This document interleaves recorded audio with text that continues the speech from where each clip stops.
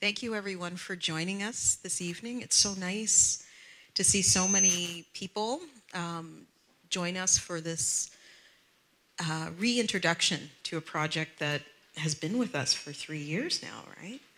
So Black Drones in the Hive opened originally in 2020. And if we all kind of reach way back into our memories to remember 2020, it can be a little bit fuzzy. But I remember working on this project because it changed everything for me, and I know it changed a lot for Deanna too. And it was a project that was essentially born out of conversation, out of invisibility, and out of a search for evidence, and a deep desire to see a reimagining of what our public trusts look like. And so when I talk about public trust, I think about our collections, our archives, the museums that we care for and that we attend, that are designed to tell a story of what we value enough to remember. It's a project that's also about absence, in a way, and about the stories that are not told in our collections. And for Deanna and I think we share a desire to see, oops, it's like ventriloquism. I'm over there, I'm throwing my voice. Looking for signs of Blackness in archives, like where's the evidence of a history that we know or we've lived or heard from ancestors. And of course, in 2020, it was also a period where collectively, many of us were reconsidering, how we choose to remember, what our monuments are serving, whose history, whose memory they're serving.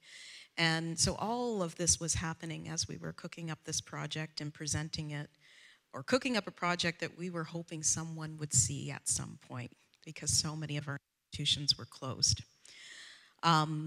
I know Deanna has a lot to say, too, about what this project is and where it came from.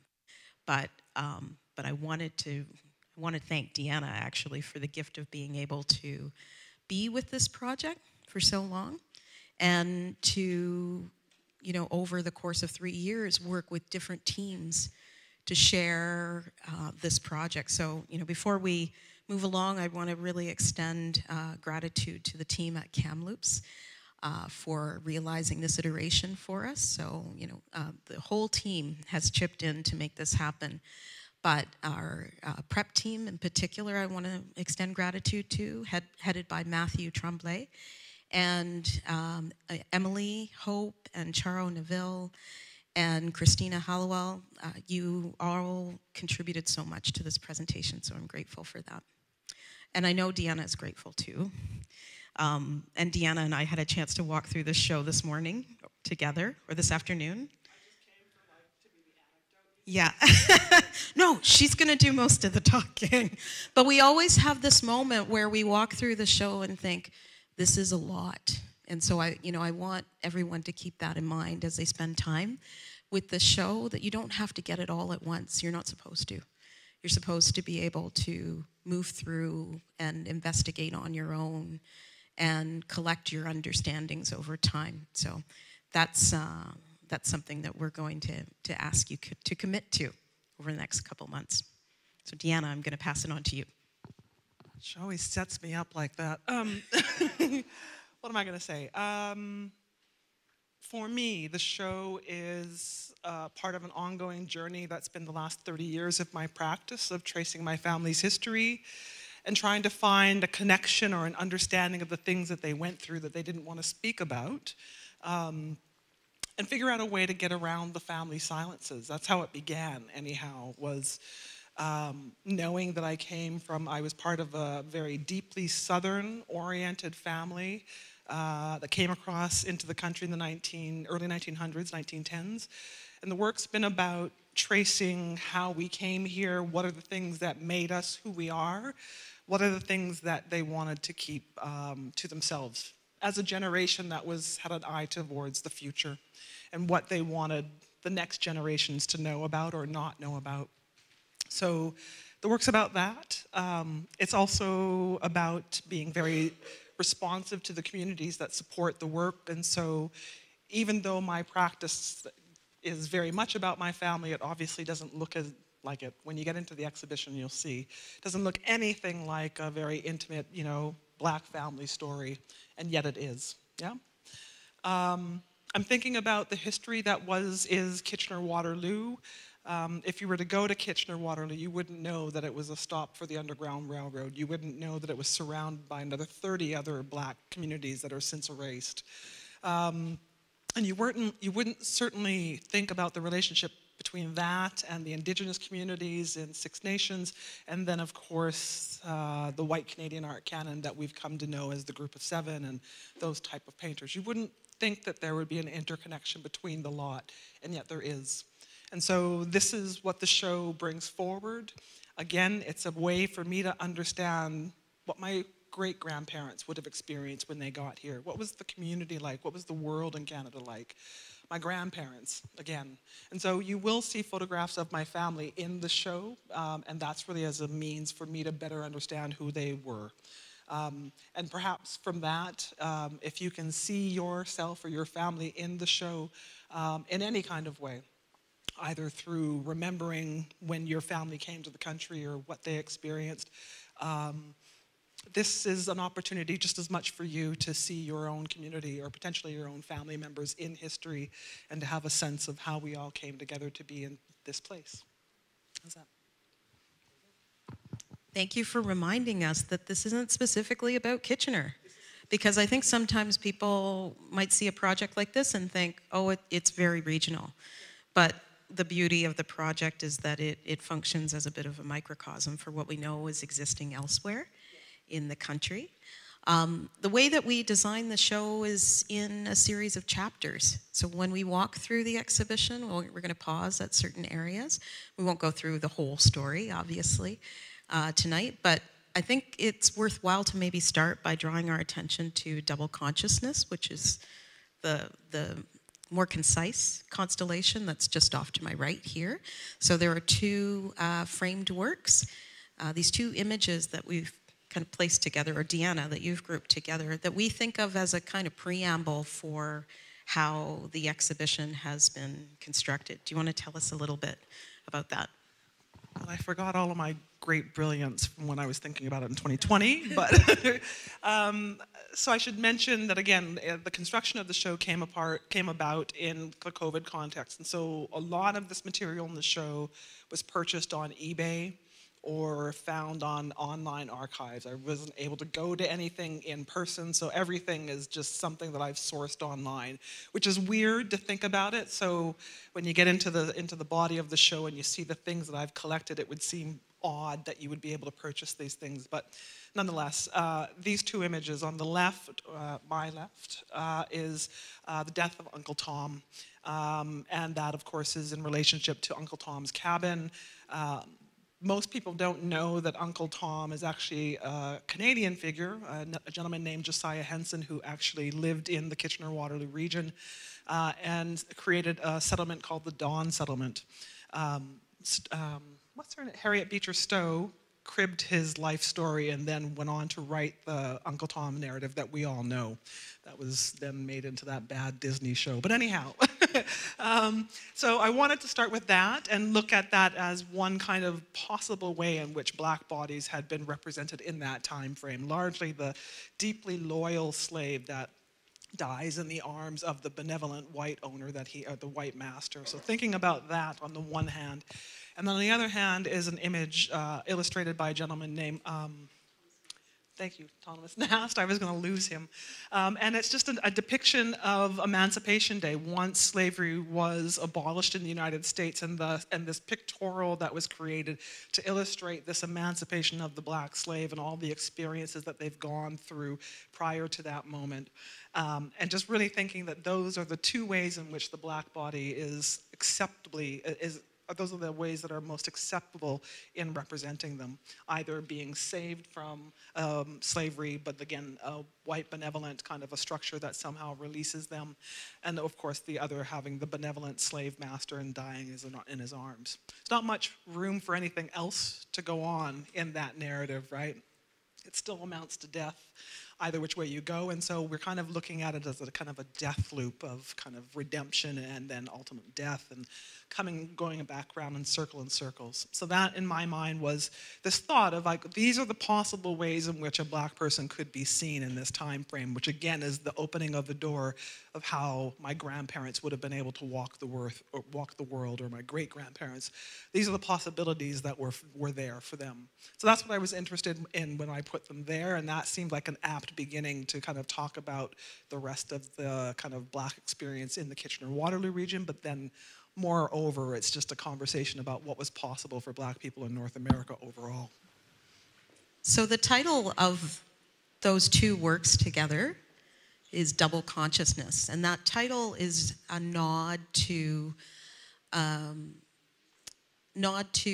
a theory or a proposition put forward by the black intellectual W.E.B. Du Bois, and in a kind of shorthand for that that idea, that theory, is that to be black is to experience a kind of conundrum in representation.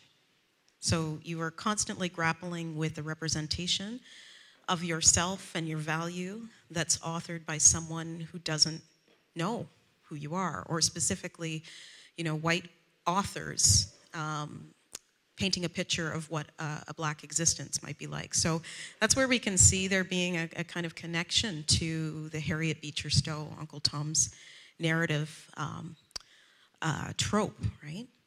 But, it's also an important way for us to think about the whole project that is this show, which is that most of these images, almost all of them, are drawn from public archives. So this could be, in a way, a representation of what not only black perseverance may look like, but indigenous perseverance, power, all told through the authorship or the eyes of people who have positions of power within archives, which historically have not been black folks or indigenous folks. So there is a bit of a conundrum in putting together a show like this too. In this space that we're in, we have two works that are in conversation with one another. We have the eugenics constellation on that far wall, and we have a folly of a monument that was built by the then preparator at the Kitchener-Waterloo Art Gallery, Brittany Soster. And it's modeled on a monument, a pedestal for a monument that once stood in Victoria Park in Kitchener, Ontario. And, most cities across Canada have some form of name recognition for monarchs in their cities, right? They have a Victoria Avenue, they have a Victoria Street, or they have an Albert Street Bridge. In Regina, where I live, I'm basically living at the corner of Victoria and Albert. So, most of us cannot escape these modes of commemoration that don't really seem to have the same kind of value anymore. And yet, how much intervention does it take before we decide we want to change what the value of those commemorations are? You have like a year like 2020 where people decide collectively these models may not work for us anymore. And in Kitchener in 1916, there was such a moment, right? Where there was a decision made by, more than a few people in the community, that having the bust of Wilhelm I in the center of the city was not the kind of look the city was going for. And so this bust was stolen a couple of times. The second time, when it was gone for good, it then precipitated the demolition of this monument. So, we were thinking about how do you kind of create a placeholder for a moment in time when there's no records either, to help you rebuild something like this. So we essentially reverse engineered it from single photograph in the archive. There were no measurements, but we tried to imagine what kind of space that might take and chose to render it almost like a folly or a shadow of itself. But it's in relation to another conversation on the wall there that I think Deanna can speak to a little bit. So eugenics, I mean, at the end of the day, really the show all pretty much centers around Queen Victoria, grandmother of Europe, many have said, obviously through the intermarriage of her children to other royal families. And we forget that Queen Victoria is of German lineage by nature of her marriage to Albert. And so culturally, the monarchy, the British monarchy in many ways is more of a German thing than it is inherently a quote-unquote British phenomena. So I was interested in her and the ways that her ideals travel around the globe in that time frame. And in the late 18s and the early 1900s, eugenics, anthropometry, what else have we got? There's a whole bunch of phrenologies, reading on the bumps on the heads, all this kind of stuff that was going on that was working as a means of classification so that particular individuals would be weeded out of a community or out of the culture and others would not.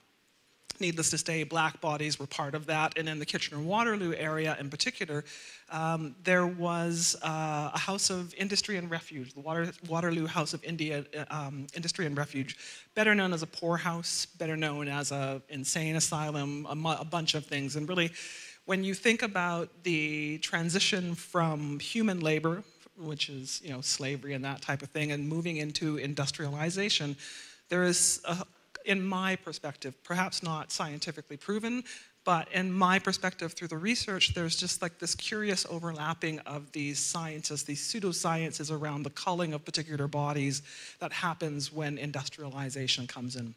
And it particularly plays out at the House of Industry and Refuge. There are a lot of black bodies, a lot of quote unquote feeble-minded individuals, people that were poor, unable to labor, and so they were classified as a group of people that needed to go to that house of refuge.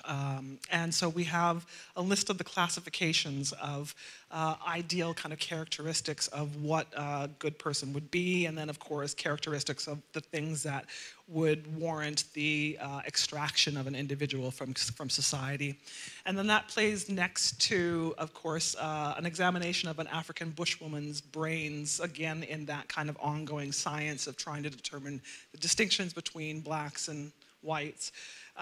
It overlaps with the introduction of Bertillon's system, the photographic system, where it was a former police officer in France who believed that photographs and charting the characteristics of individuals would help one prove or be able to spot a criminal.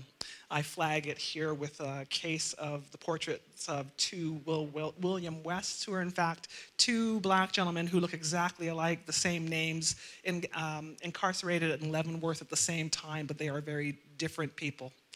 But if you were to follow that Bertillon strategy of classifying of criminals, this thing undoes this whole phenomena undoes that. Really, I guess what I'm thinking about is that these sciences that are being used to classify us actually are prone to fault. Another image, the Puck magazine, Eugenics Makes the World Go Round. Again, it really just kind of reflects the psychology and the mindset of empire in the earliest 20th century. And then, of course, there's a false portrait of Wilhelm I, who I should mention is related by marriage or blood? I think it's by blood to Queen Victoria. So again, this is kind of a bit of an incestuous kind of a network, which, if you want to talk about Queen Victoria marrying her first cousin, that obviously introduces that conversation around a weak bloodline through her marrying her own cousin. So she became a hemophiliac, and the Queen Victoria's family was also very weak over subsequent generations. And so this conversation about racial purity really has kind of been put on the wrong bodies, so to speak. And so I wanted to name that as it related, of course, to this and the falling of an empire. Yeah? Okay, so in this room, we have the highest concentration of images, I think.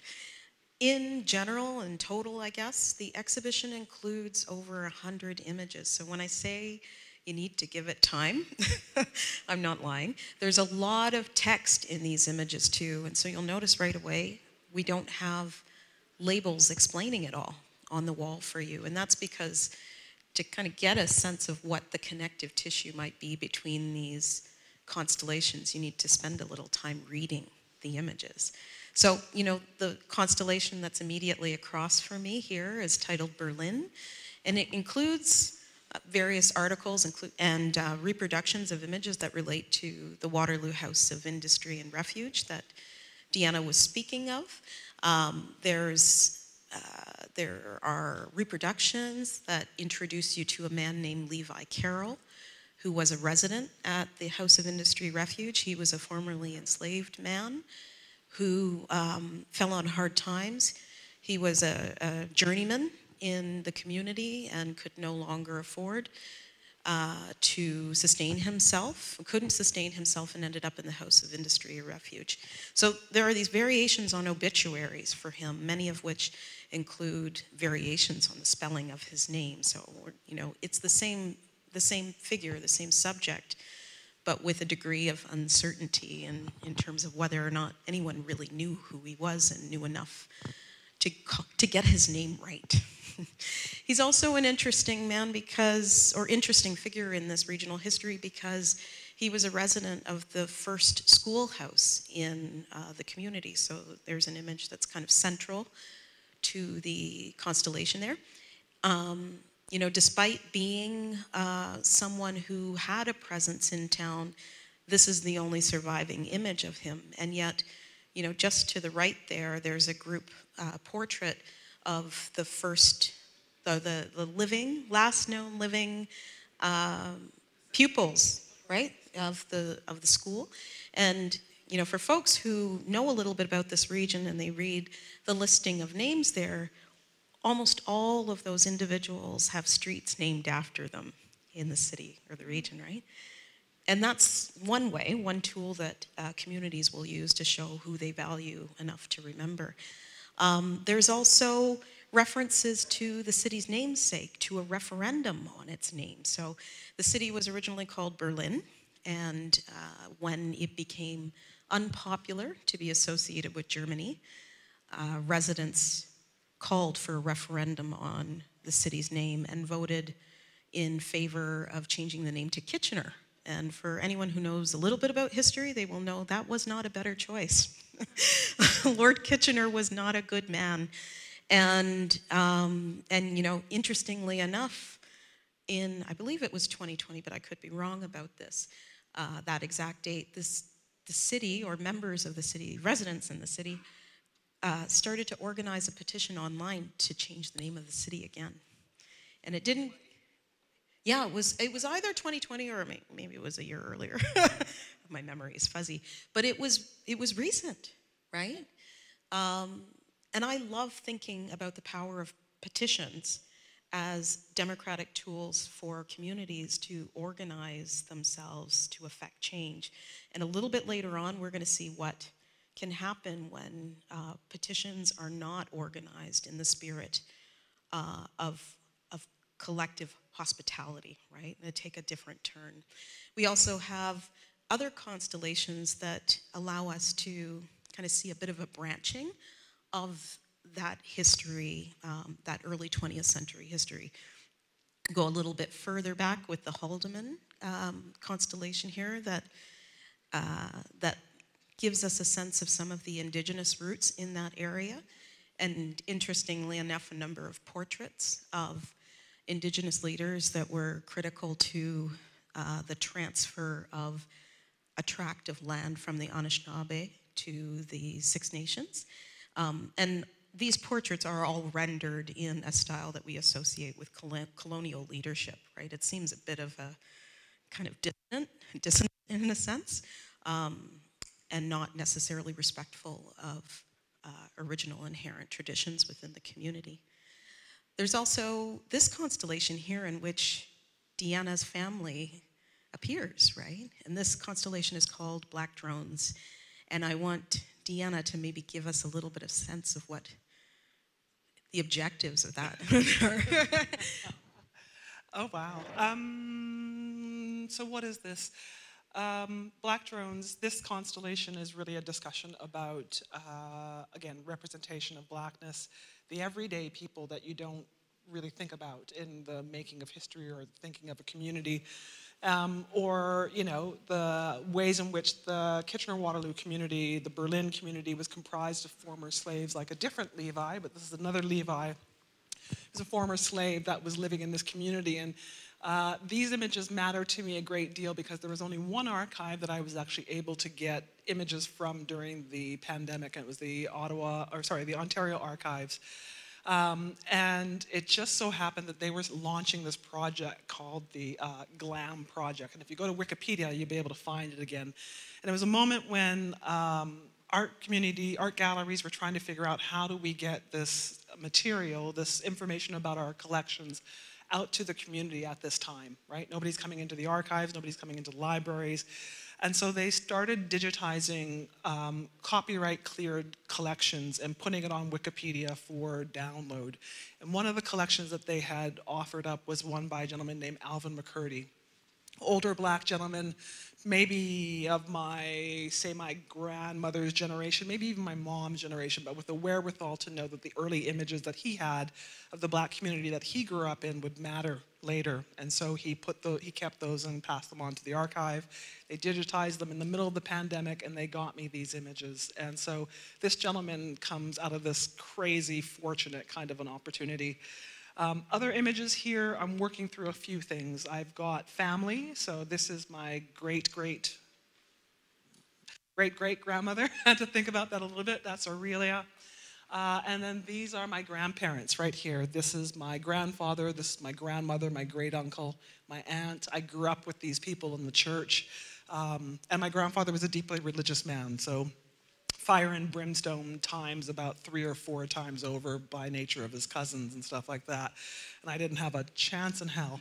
But, you know, I tried, right? I literally did not have a chance in hell with these people, right?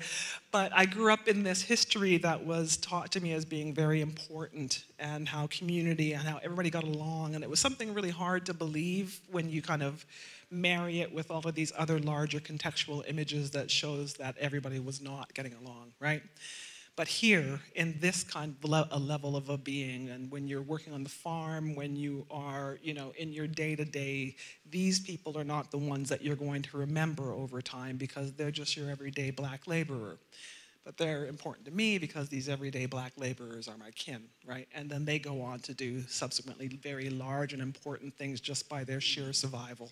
And so that's really what this reflects in many ways for me here.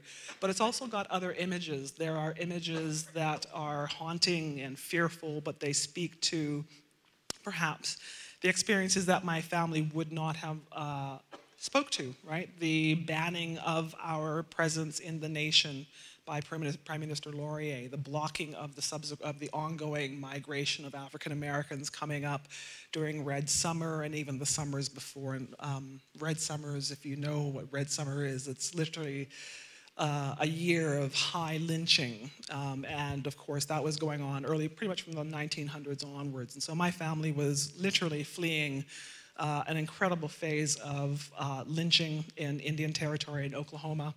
And so the government didn't want us. And so that's part of this narrative that gets introduced here. These regular people that became something else, became synonymous with something that the nation did not want.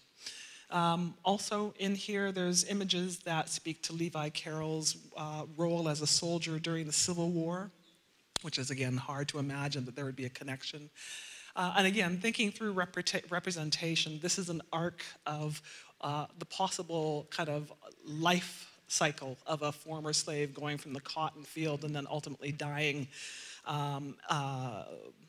as a kind of a, what would you say, a warrior on behalf of the state, of a martyr? A martyr, yeah, as well. But certainly somebody who had no good reason to be fighting with people that were, you know, around slavery and the Civil War. black bodies that were fighting in the war for the wrong side, which introduces images like this one. This is a black gentleman who was working with, or was shadowing the young man that he had been tasked to kind of live with and care for his entire life, and he's a Confederate soldier, and working with him throughout that Civil War, and finding that just a bizarre task to uphold. Thinking through of other representations about how black bodies have been presented after emancipation, and the ways in which that power dynamic between blacks and whites still plays out. And then, of course, thinking about this is a wagon trail of blacks that are pushing forward to the north, and recognizing that is probably very much what my family looked like when they came. And so very much this constellation is about an opportunity for me to see them, right? Also, this house is my grandfather's side of the family that came through Kentucky and ultimately created a black town called Nicodemus, and this is one of the first homesteads for that town. It still exists. It's a black town in the middle of Kansas. And then these images are taken in Alberta, in Amber Valley, which is the black community that they went and created in northern Alberta. And we are the northernmost black community in North America, still in existence. So there are references to land throughout this whole show. As we move around, you're going to see some different perspectives on how land is transformed.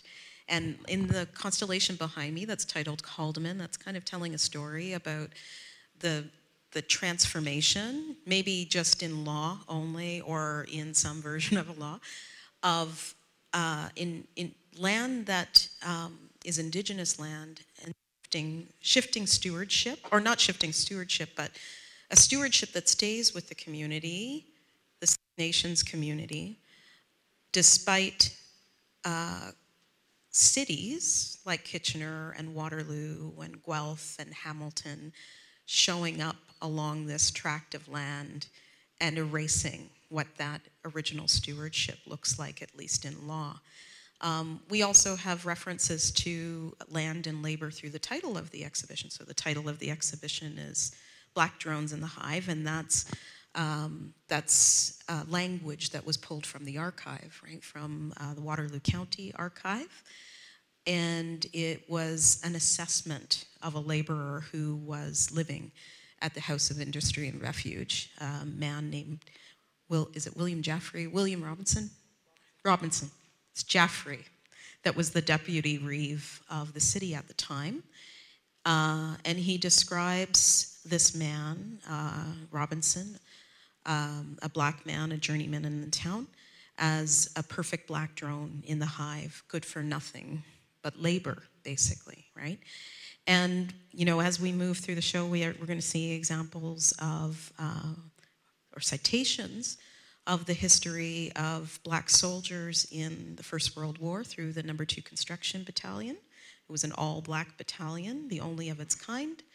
But, those individuals were not given the opportunity to labor with their fellow soldiers at the front line. They were deemed good for clearing land and entertaining, right?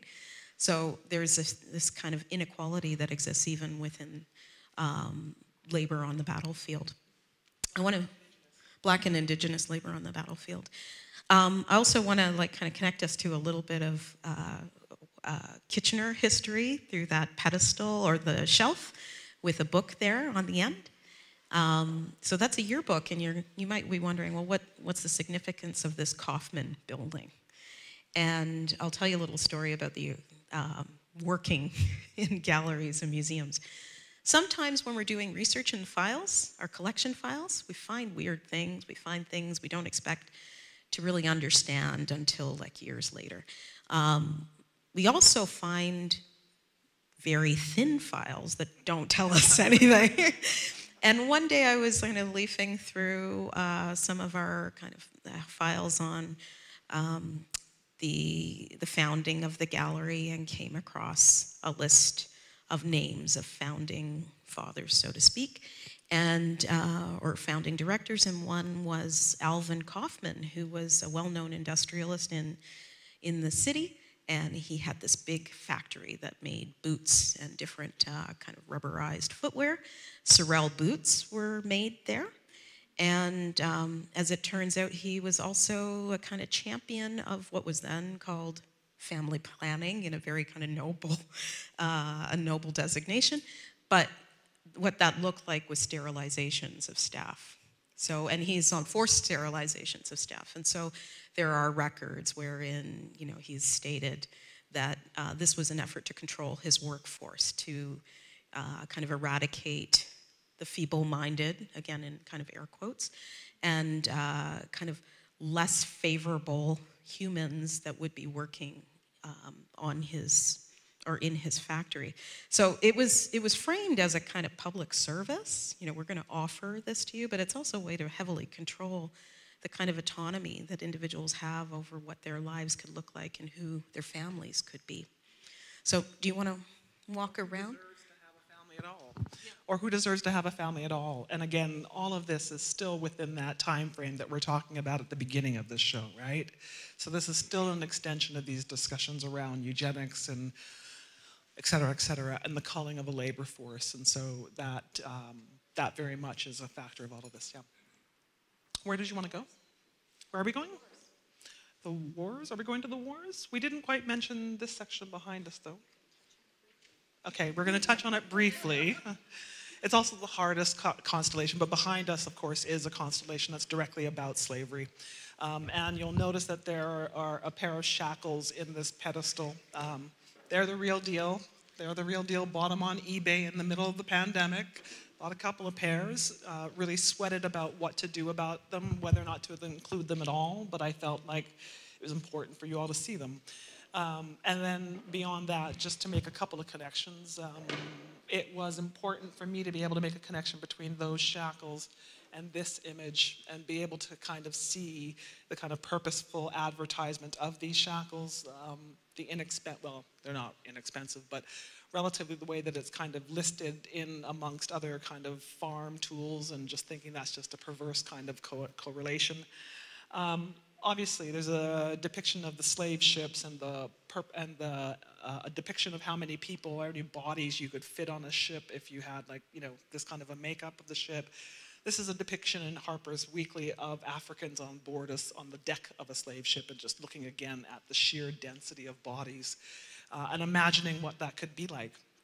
A hymn these are ads for slaves wanted, so wanting to look at that. And this, again, is in Harriet Beecher Stowe's A Key to Uncle Tom's Cabin. Most people didn't believe the narrative that she had constructed, so she had to create a key for it so that people could actually back reference to the materials that she was referencing in the narrative itself. So that's that. Will Smith, I know this is like a weird-ass thing to say, but anyhow, Will Smith on his redemption tour post-slapping at the Oscars, the first film he did was a film called, oh wow, what was the name of that film? I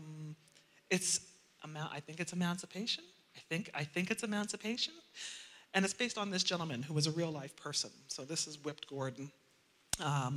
And it was actually a gentleman who had been so savagely beaten. The scars on his backs were photographed, and then there was a medical doctor that accompanied many of the Union side troops, and he would document the slaves that were with them or presented themselves to them.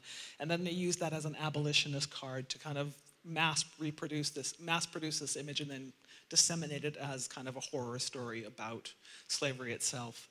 I think the last thing I want to mention that's specific to the region is I found this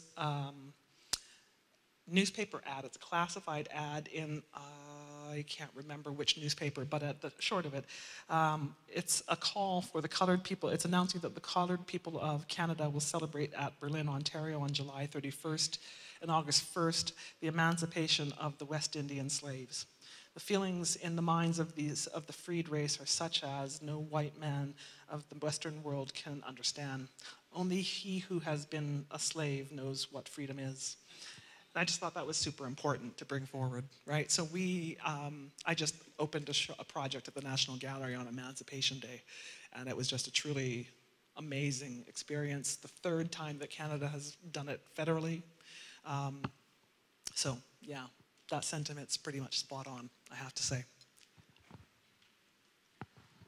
In this constellation, maybe more than any other one in the exhibition, there's the highest concentration of inverted images or redacted images. And I know that's a strategy that you use carefully, and it's one that folks often notice when they walk through the show. And one of the first questions I'll receive from visitors is, what's going on there? Like, why are some images inverted and others are not? I wonder if you could tell us a little bit about why you do that, what the strategy is there. It's too painful. Some of these images are just too hard.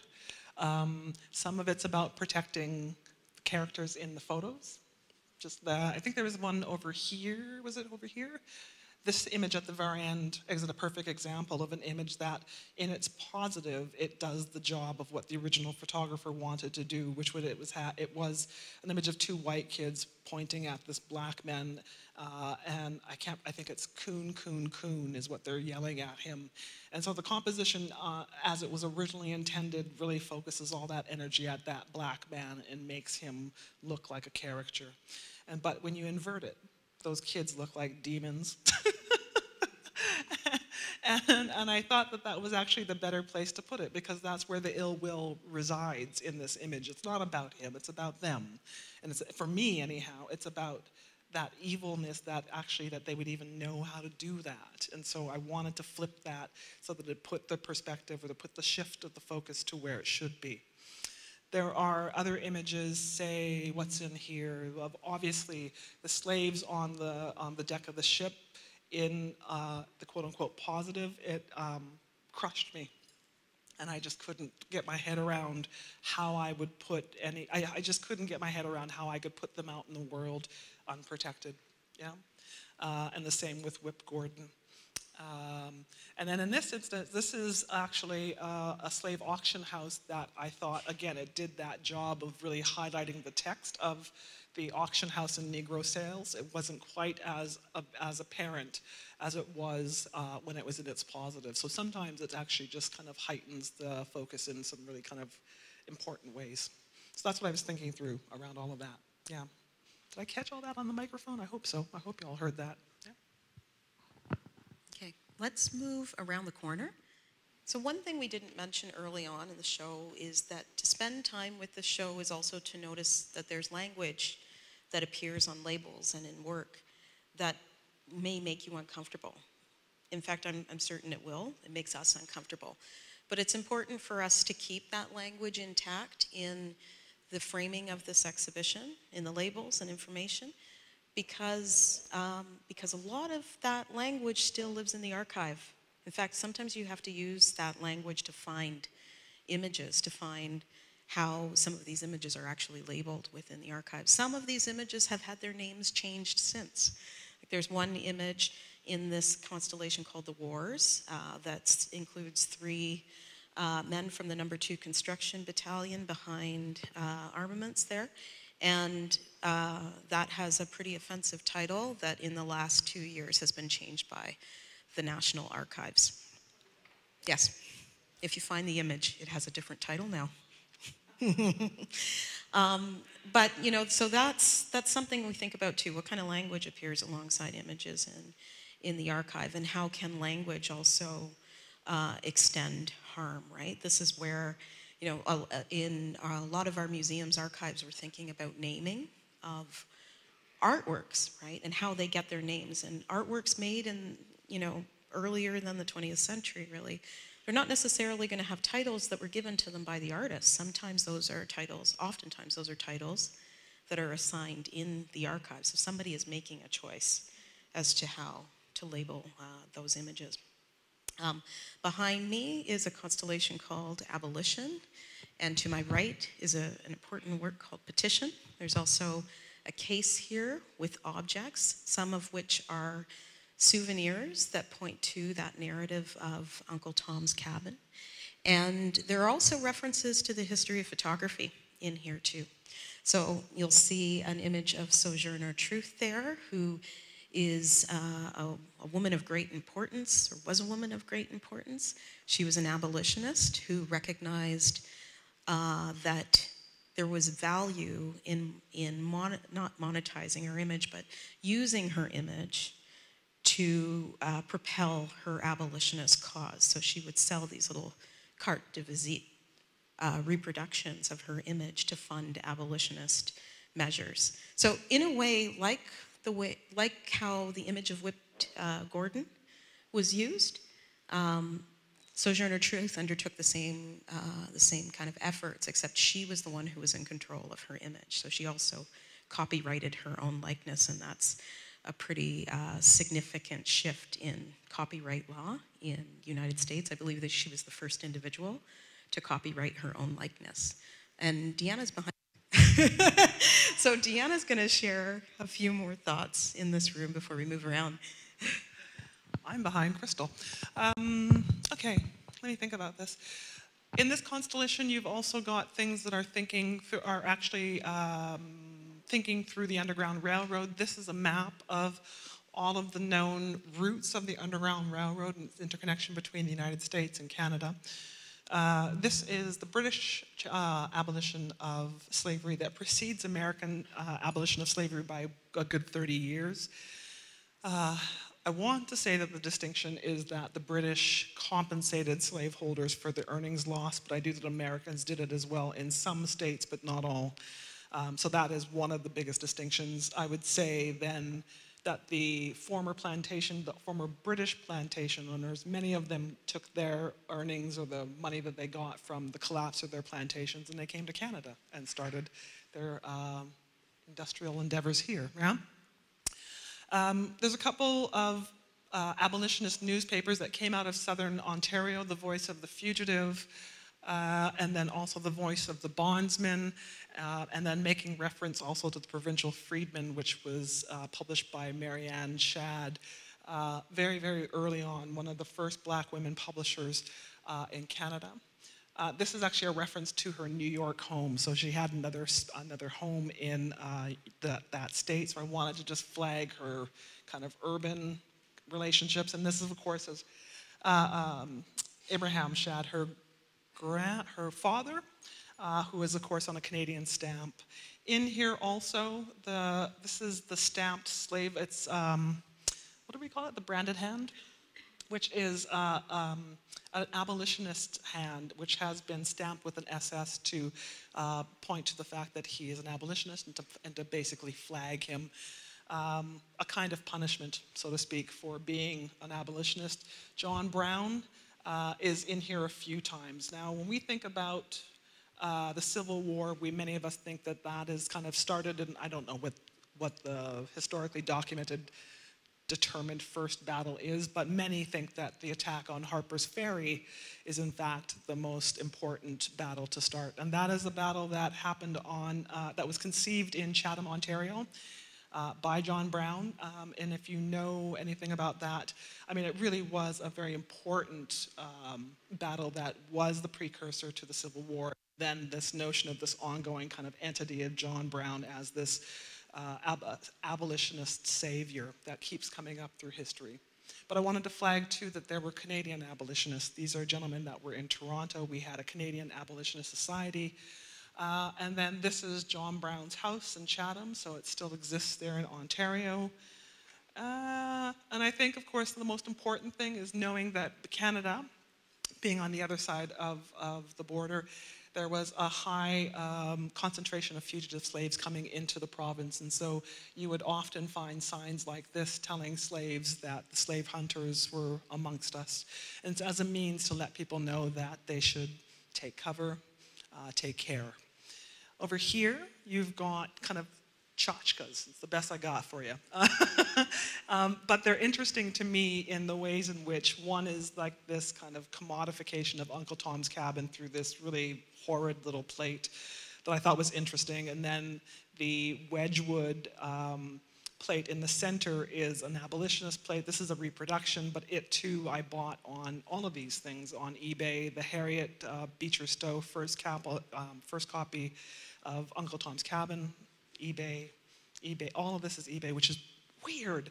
And then again, there is this pictorial of scenes in the Uncle Tom's Cabin narrative that are put onto plates, and just fascinated with this kind of ongoing kind of depiction of the black body, none of it honorific necessarily, weird and not human at the same time. But I thought it was important to bring these all forward. In the war character, in this war segment, there's a few things that matter. One, I have a family member that fought in the No. 2 Construction Battalion, so it was important to name that. Again, a descendant from the Amber Valley community choosing to fight for a country that did not want them to fight at all. I bring it forward also because we talk about that disappearance of the bust of Wilhelm I and how it all is been attributed to the Company B in this group of the, there's a speaker over there, 118th Waterloo Battalion. These British soldiers are said to have taken that bust and thrown it into the water in a fit of kind of anti-German violence. There's other things that I think are interesting in here. Black gentlemen, black soldiers for the War of 1812. These are gentlemen, when Crystal was referring to this notion of black soldiers as entertainment, this is the jazz band, the recruitment band for the No. 2 Construction Battalion. And the gentleman with the horn in particular had taken the horn. He was gifted the horn when he was playing, and then when he was no longer enlisted, he took the horn because it was his horn, right? Except that he got written up for taking it because the army had argued that he had stolen it, and it became this whole thing. So that documentation is in this constellation as well. And then there's speaking very specifically to indigenous warriors, indigenous gentlemen, indigenous what's the army, but my language is going, what do you, no, when you serve, I mean, what do you, never, anyhow, y'all know what I'm talking about. Just thinking about, no, forget it, anyhow, it's gone, it's gone. But thinking about indigenous people that were fighting, again, for the Canadian government also did not see a lot of the battlefront, but at the same time, what was happening during the First World War is that the potlatch ban was still happening, but Canada would have indigenous servicemen put on their full regalia abroad to illustrate this kind of super inclusive, Canadian battalion. But in fact, if they were to wear that regalia back at home, they would have been imprisoned, and the irony of that, right? So it's really kind of a mishmash of the indigenous and black warriors, but then it's got some other things that are smattered in between it. Lauren Harris, Vincent Massey were also part of the war. Neither fought. In fact, they were both part of the same battalion. Married by industry, if you know the Massey Hart agricultural legacy. So two different families, but married through that industrial connection. And of course, Lauren Harris and Vincent Massey are, critical core members of the Group of Seven. But then seeing how they managed to get through the war in the back end, Lauren Harris had a nervous breakdown because his brother had died in the war. And so he sat it out at Hart House in the basement painting backdrops for other soldiers. When, of course, all of these black and indigenous people are out here trying to fight for the country and are, have no reason to be there, and yet there they are risking their lives, and then these very wealthy, connected gentlemen have managed to extricate themselves from it altogether. So I wanted to name that. There's a bit of a mention of the, what are we going to call it? The heroes of the Boer, the South African heroes, speaking of the Boer War, which gets us back to Kitchener. Evil warlord Kitchener, who actually had introduced concentration camps into the war game long before Hitler ever did in South Africa, and Kitchener introduced that in South Africa. And so it's interesting that Hitler is kind of carrying that mantle when in fact it's the British that introduced that kind of inhumane approach to scorched land and running people off the land that of course is brought back to Canada and is the very same practice that we did to clear the land here. One of the one of the kind of quiet gifts of this exhibition is how we think about attribution and how we think about, what significant achievements are attached to specific individuals. So, I think we see a kind of a reverence given to a figure like John Brown for his role in the planning of the Harper's Ferry attack, yet Harriet Tubman was there. In fact, she's attributed as like the architect retroactively, the architect of that attack, right? The first military attack planned on American soil by a woman, and a fugitive woman at that, right? And Harriet Tubman ended her final Underground Railroad. Harriet Tubman actually ended her last Underground Railroad runs, if you want to call that, in Canada, right? She actually retired in Canada.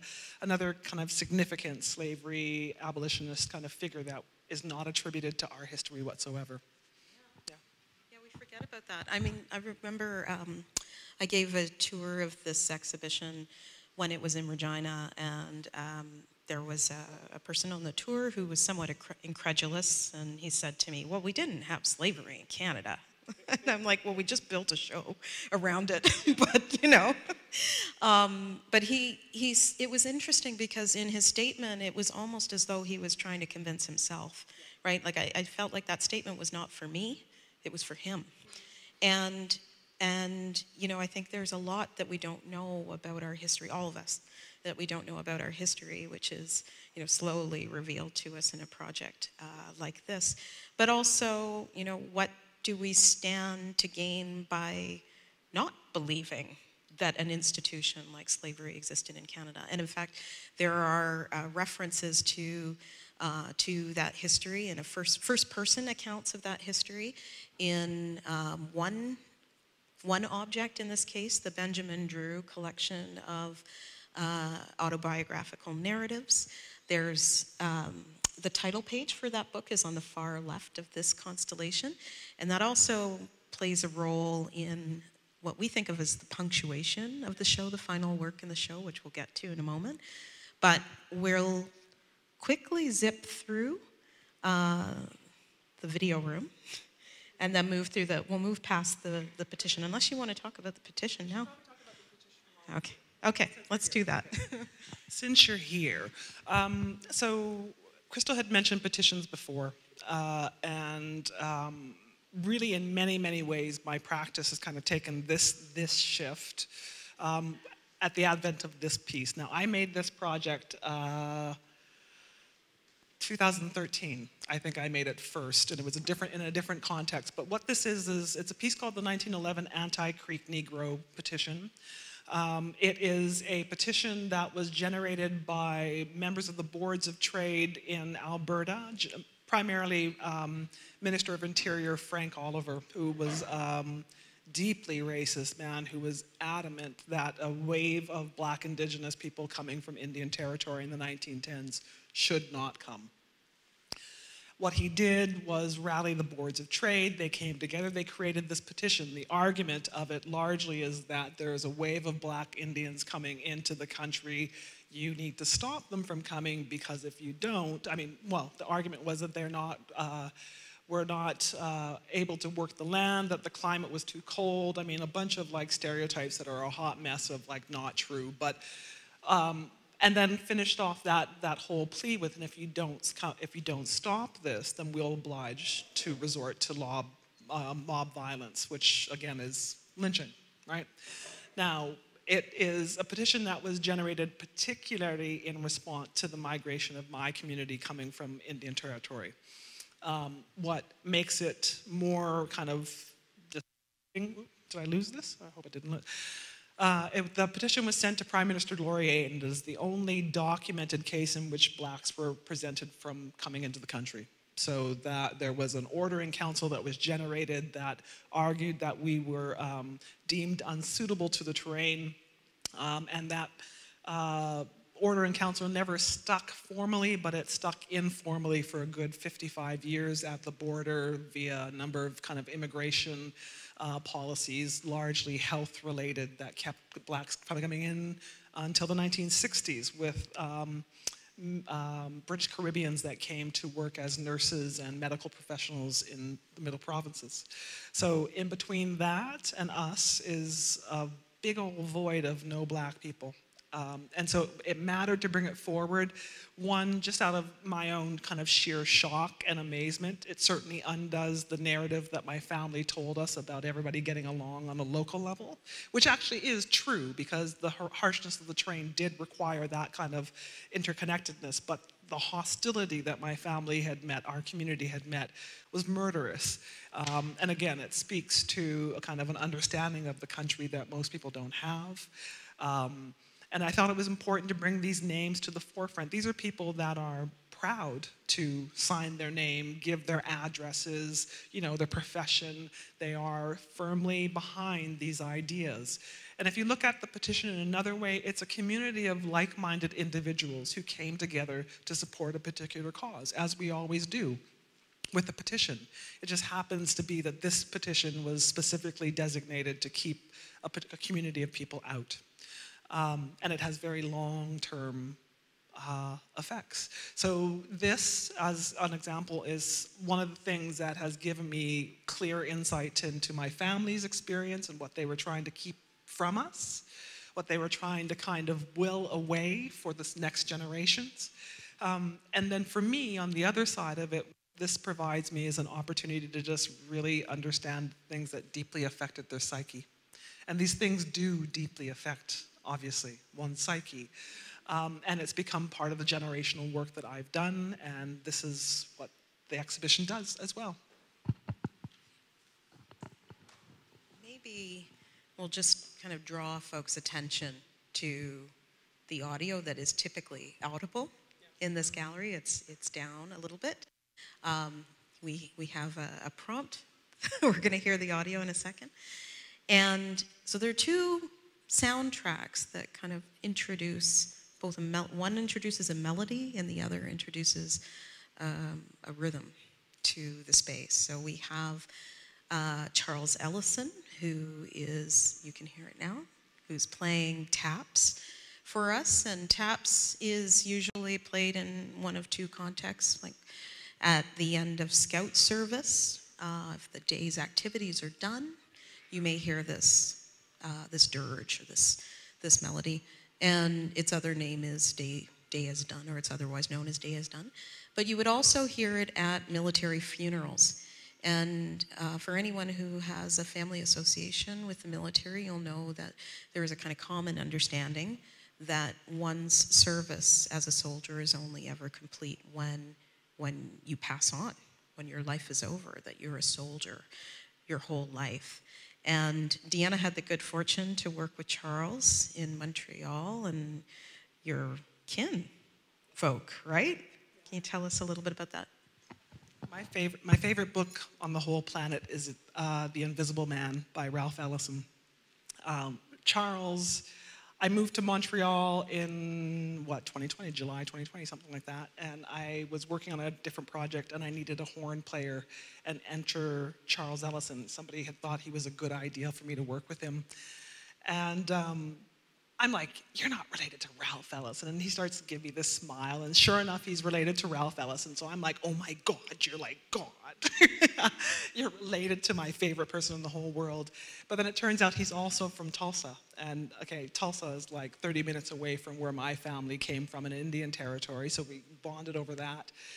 And he performed the dirge, we did the thing, and at the end of it, I was like, he's an incredible horn player. He's played with some of the biggest jazz performers on the planet. He's raised like Branford Marsalis. He's like real deal.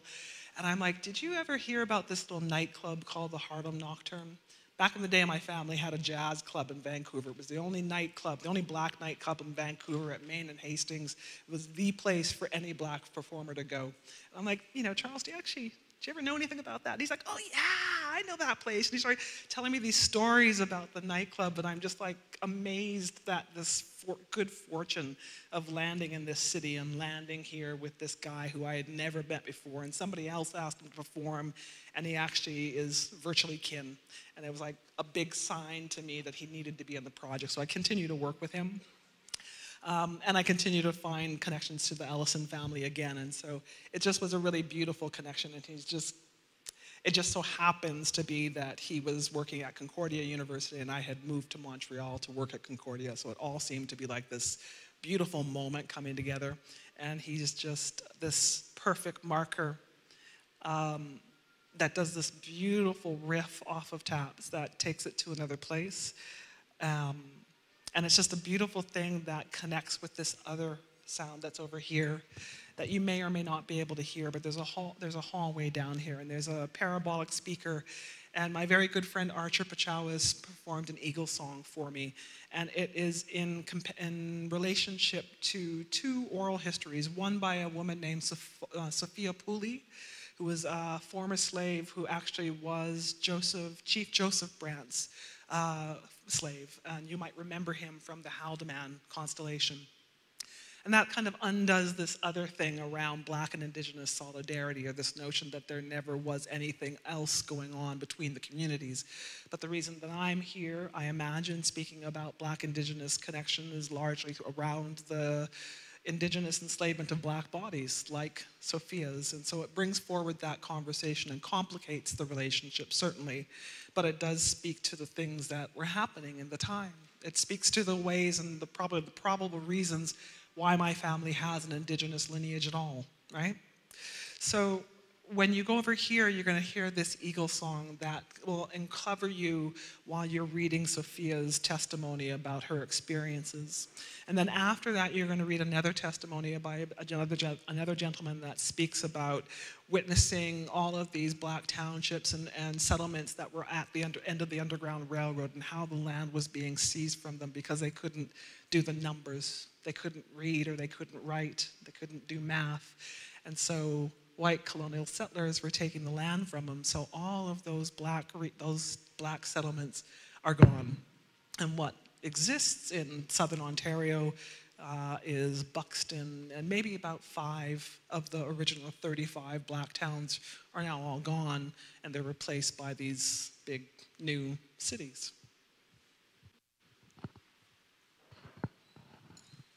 There's a bit of connective tissue between Sophia and the petition, too, in the form of some images that may be familiar to folks in the community. So you're going to see a small salon arrangement of paintings, small studies, mainly kind of landscape studies that appear to be unoccupied.